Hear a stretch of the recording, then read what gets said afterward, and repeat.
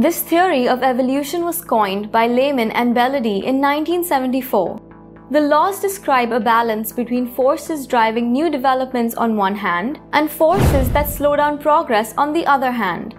Lehman's determination to observe the continuous software modifications and their long-term effects earned him the nickname the father of software evolution.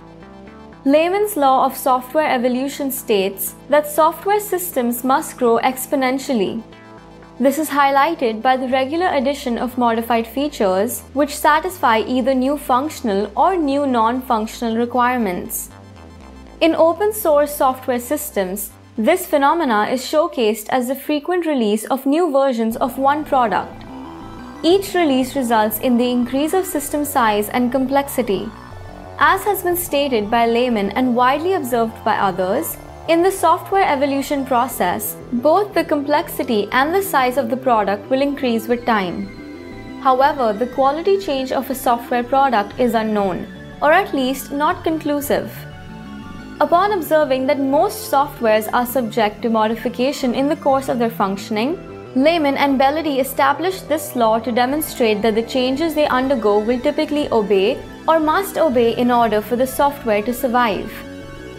Software systems must modify so that they can adapt to new functional and non-functional requirements. According to Lehman's law of software evolution, the size and the complexity of a software system will continually increase in its lifetime, and on the other hand, the quality of a software system will decrease unless it is rigorously maintained and modified. There is no doubt in the fact that quality is one of the most important measurements of a software product. However, little research has been done to empirically study the evolution of software quality, especially the continually evolving and frequently releasing software systems. The evolution of software to maintain its performance and usefulness over time occurs in successful software development processes. The law evaluates Lehman's law in the context of two companies' real-world software product line projects to gain useful insights about the evolution process.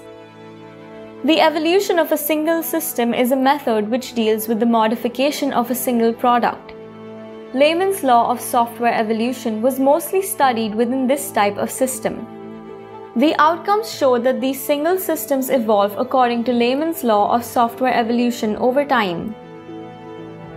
In his paper, Programs, Life Cycles and Laws of Software Evolution, Lehman distinguished between three different types of systems. S-type systems.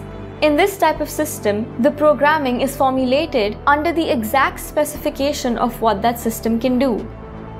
P-type systems. These systems are programmed to implement certain procedures that entirely determine what the system can do. E-type systems. These systems are programmed to perform certain real-world activities, namely, how it should behave is strongly linked to the environment in which it runs.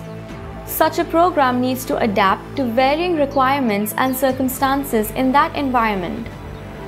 E-systems can be continually adapted, and as they do, their complexity increases unless work is done to maintain or reduce it. Lehman's law of software evolution, especially of those on software size and complexity, have been widely validated. That's all for this video. Don't forget to like, share and subscribe to our channel Explified for more fun videos.